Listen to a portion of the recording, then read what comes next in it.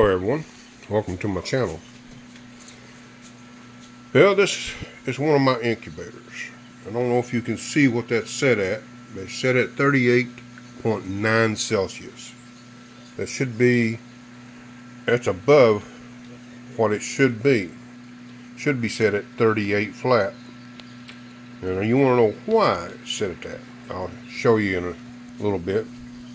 And I've got roughly, I think there's 36.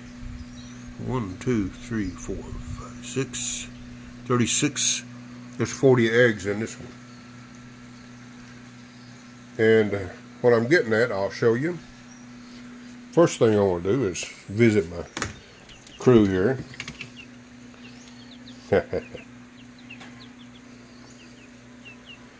Hey guys. But anyway, I have a new incubator. Check this out.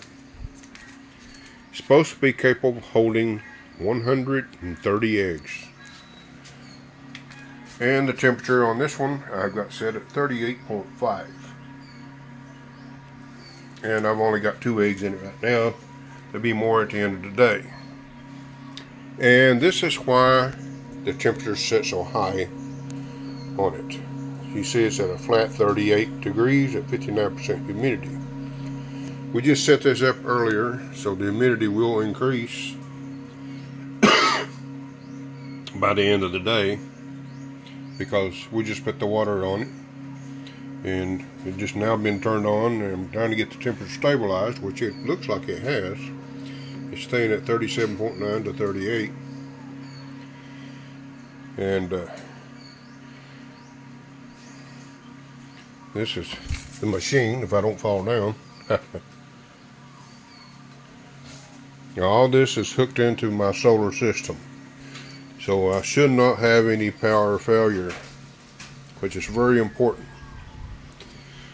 Now, why I'm giving you this overview on the temperature, as you're well aware of, I've had eggs to hatch and I'm only getting about a 50% hatch rate, and I can't figure out why.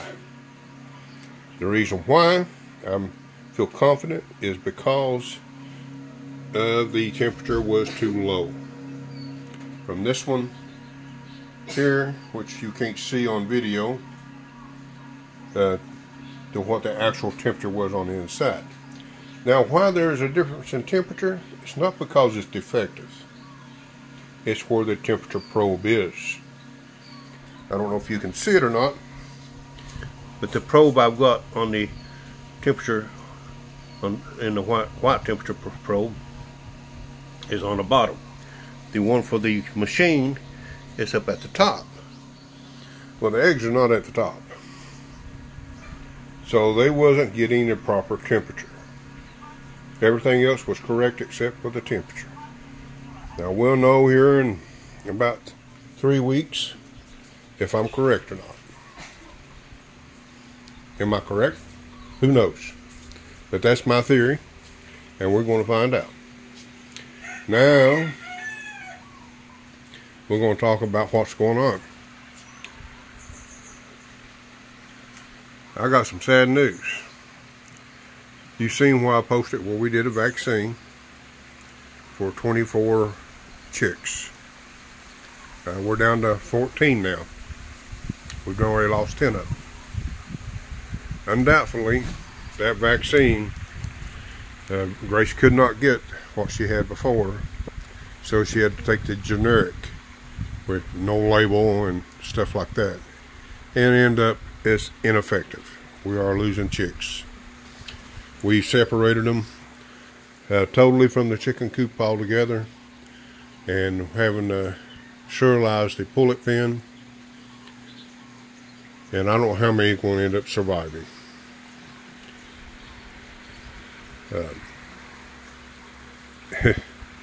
So be careful out there. If you're interested in doing what I'm doing as a project, maybe a smaller scale, even a larger scale, this would be good information to give you.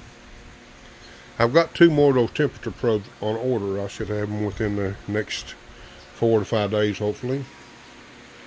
And I will monitor both incubators at all times. We are currently into the rainy season, as you see. We got heavy cloud cover in the distance, but we're okay. We're not nothing extreme. As you can see, the creek is still just at its normal level. Temperatures have been hovering a little high for this time of year, and I don't know if you can see them. Not probably can't. I got some jalapeno peppers. I'm looking forward to them. No, you can't see them from up here, but they're there.